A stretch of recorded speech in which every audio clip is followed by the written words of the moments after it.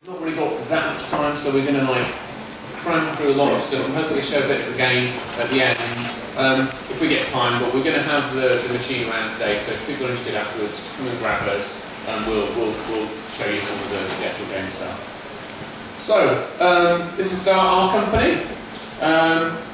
This is the people, basically the kind of core of the company. We've got a very official title, that's the proper photograph of us as well, obviously.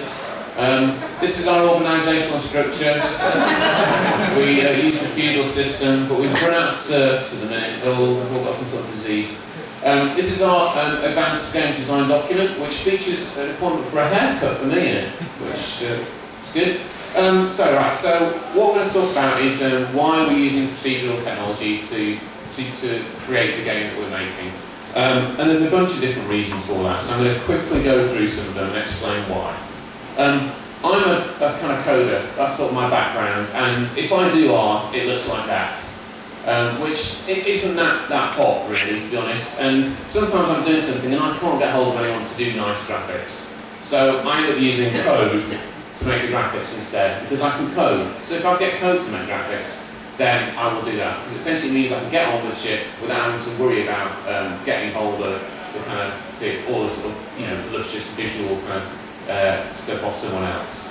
So that's just sort of led me personally to using procedural content, and it's something that we use a lot in Big Robot making Serve. There's a bunch of reasons why it's useful in a lot of different ways, and I think these are particularly relevant to small developers or indie developers, because we just don't have the resources a lot of people have. But that doesn't necessarily stop us having the kind of ambitions and the kind of, I guess, the sort of the scope or vision of what we want to do. It's quite hard sometimes to kind of keep that small, even though you know you really should. And so procedural content generation allows us to sort of get away with trying to be a bit more ambitious and using technology to kind of solve the problems. So it allows us to do stuff like, I don't have to spend every day placing every single brick or petal in the world. I can get the code to do that for me. We can have permutations, so we can have many different versions of the same sort of game, and each time there's a slight difference. So it means there's a great deal of replayability to it. It means it's automated. There's a kind of depth in terms of the numbers of kind of immersion events that you can get. The other thing's nice is it's not a perfect program, so it's not like you play it once and there's one solution and you've got it. Or even within a single game, it's not like there's one way to do something. There's always a lot of different options that you can kind of play through. This does, of course, mean that some games might be actually easier than others, but that's fine, that's okay. It offers you the different experiences. It also offers you that novelty and that surprise that you might not get if you were hand designing everything. I'll probably mention later some of the kind of, I guess they're not really mistakes, but they kind of are bugs that have occurred in the game. But some of them, we actually want to embrace, like, hey, that looks pretty cool, we didn't expect that to work like that. But it's an interesting thing, and you can find that just even when you're going through the game. There'll be little areas that have been generated in quite an unusual way, and that's quite nice. The other reason I like it from a programming point of view is that it kind of shows a bit more of the process of how games are made, or it's sort of, you can see a little bit of the code itself in action. So you can kind of look at the world, and every time you play, you can think, oh, so that's how it's doing it, and I only get these items in this particular area, and so on. So it kind of lets you into a little bit of the system by allowing the system to constantly be sort of replayed and rerun. Another thing that should be nice about it is that it gives players a sort of sense of ownership. It's like, this is my world, I've generated it, it's mine, it's something that's sort of unique to me. And at the same time, it's a kind of collaboration between the designers, us, and the player, because we give them access to change various aspects about how the world is made, so they can kind of tailor-make it in a sense. So it's almost like a collaborative thing. So here's the tools to sort of make your world and your game. You can choose how you want to do that. Now obviously we have to kind of put some limitations on that, otherwise people would be making worlds that were just full of water towers and nothing else. Which might look kind of cool, but would be hideously broken in terms of gameplay. So it's a kind of like collaboration and a push and pull. The other thing that's nice about it is you get this kind of panning for gold mentality when you're playing it, that somewhere in the world there is an axe, there's some traps, there is a map, there is some kind of kick-ass objects that you want to get hold of. And you begin to learn the kind of, I guess, the distribution of those things. And so you're kind of searching, it's almost like you're panning for gold, trying to find those kind of events and those items. Okay, so onto the game. I'm going to do a little bit of technical stuff, just because I thought there'll be people here who might be interested to see it from that point of view. Because it's easy to say procedural content generation, and people go, yeah, great, but what actually are you doing? So, we wanted to make an open world survival FPS game. And that's something that's pretty ambitious for essentially just 3 people who aren't all full-time either. So we realised we couldn't really do this without using procedural content generation. Some programming maths terms, blah blah blah. Voronoi diagrams, look at that, that's nice, isn't it? That's some maths, makes a nice pattern. But we kind of looked at this and thought, we want to make a game like the English countryside. Ooh, look, it looks a little bit like fields. Let's mess around with it a little bit more, and then we can use it to actually generate fields. So we took like a number of different traditional procedural content techniques to create an island, and then we used these Voronoi diagrams to kind of partition the island up into things that looked a bit like English fields. And then we went a bit further on that. We were like, okay, so that's it forced into a hex grid, just for fun. So when we once we've made the island, we can kind of mix and match the different procedural kind of methods to give it like beaches by the coast and rocks at higher altitudes and so on. Mix and match those things together, kind of blur them around a bit to give it an organic sort of feel. And then you end up with something that looks a little bit like this. So this is an overview of the island with a lot of the objects highlighted. And you can see that there's all these different shapes that are different regions in the islands, and some of them have got trees in, some of them have got rocks in, some of them are villages, and all those regions sort of add to the kind of dynamic variety of the world itself, and the kind of events and, I guess, gameplay that can happen within them.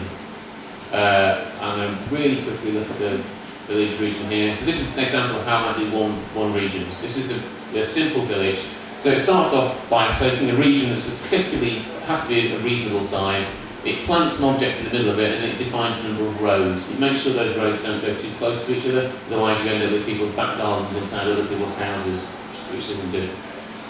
So stick an object in the middle of it, then it steps out along the roads on either side, it places houses along those roads. You can even see there's a bit of an error here. I could use the pipe now. Where those houses are slightly intersecting. So we're still kind of sort of tweaking this system to try and get rid of at least some of those. Then it goes on to sort of placing objects in the back gardens behind the houses, so there's little walls and fences and so on. Then there's a bunch of stuff that actually goes in the gardens themselves, like bushes, trees, benches, chairs, broken objects and so on. And then all of those objects together sort of constitute the village itself. So it's just a sort of a way of iterating on something that's quite simple, and then just sort of building into it a depth of variety and possibility that means that what you'll end up with is something that does look kind of nice. So that's the isometric view, and this is some of the images of what it might look like actually within the gameplay. So we've got a bunch of regions. Yeah, we've got like a bunch of different region types. Ranging from really simple things, just like beaches that only have a bit of driftwood and rocks in them, to villages which are a lot more complex. And we're adding more of those all the time. The current sort of state of that is that we're able to sort of define thematically different islands. We might have a mountainous island that's more likely to have pine trees on it, or a fen-like island that's at a low level, that's got lots of watery kind of areas and so on. And that gives us the sort of ability to create thematically sets of different region types and so on. And it's really nice because you can basically just sit there and tweak with these values all day. I mean, I'm not going to say this is like a magic solution that you just have to write this and it takes you half a day and then you get going, brilliant. It's like you have to spend a lot of time kind of tweaking and fine-tuning the system and making sure this model doesn't work and that model doesn't work. And James will like Skype me every day and go, oh, you've got a house in a tree today, Tom, or like you know, there's walls growing horizontally out of cliffs and things like that. Trying to find a system that's flexible enough for people to be able to play with it themselves, and then, but not so flexible that you can break it as a player. So you've still got some flexibility to create your own wires, but not so much that it breaks the whole system. That's right. So yeah, you get these nice environments that are generated, and then we get obviously these kind of issues. So we've had things like there's been terrain objects floating in the air. We've had, but as part of the world being generated, it also generates ambient wildlife. So there's trees, which James designed actually, that we had a problem with the wild oaks. They were constantly emitting birds. The plan with birds was they'd be an indicator for the player to know if there was movement in the world. It's a completely open world, so if you've got enemies moving around, you want to be able to spot where they are in the landscape without necessarily being able to see them. So if they walk through a field with got trees in it, they get close enough to disturb the birds will fly. If you can see the birds, you know where they are. The trouble was the birds also made noise themselves, which then scared other birds, and so you had like a Mexican wave of birds going across the island and everything, which was quite good. Similar thing to that, it was the dogs doing the same. We had dogs that would listen for noise and then go investigate. So they go and find the owners. So each dog when it spawns assigns itself an owner in the collection of NPCs and heads for that owner. But we forgot to exclude dogs from that. So dogs were assigning other dogs as their owners and then going to them. And then they'd end up as a big pack of them up in the mountains somewhere, hiding from everybody, being quite happy on their own, forming little dog packs rather than going off and hunting people, which was the plan. Yeah, so you get quite a lot of these interesting things. The dog patch was great. Now I would quite like to leave them in. I had this romantic vision of these dogs like up in the hills on their own. Didn't give a shit about you, just hanging out. And you also have these really nice, I forgot what the Disney film is, where the dogs come home from like thousands of miles.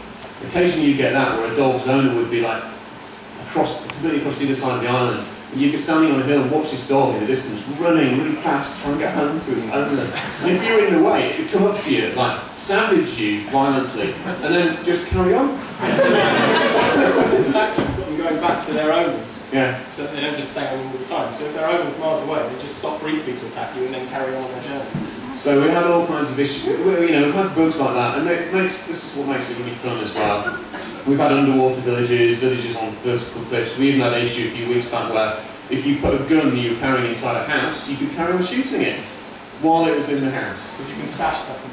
So, yeah, there you go. That's an example of some flying hedgerows that I had there. That got some work out to do. That's a village that's sort of submerged. So, what's the time? Should we show that? Maybe we should show a little bit, and I'll talk a little bit about the sort of AI system and so on. So,